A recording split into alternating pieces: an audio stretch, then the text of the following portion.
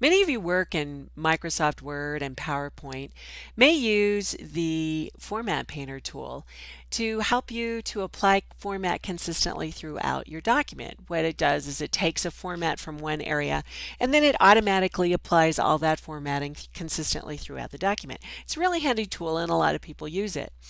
What many people don't know that is that in PowerPoint there's an animations painter tool.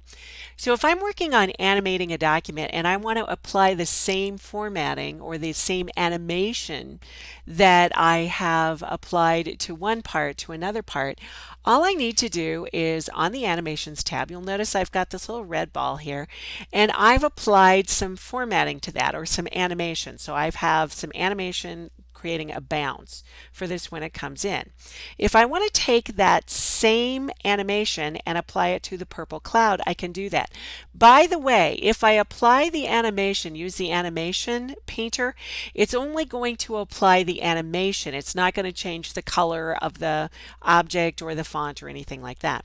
It works the exact same way as the format painter does. However, all I need to do is click on the object, click on the animation painter, and then click on the object that I want to apply that animation to. If I click once, you'll notice it is now applied the bounce to the cloud.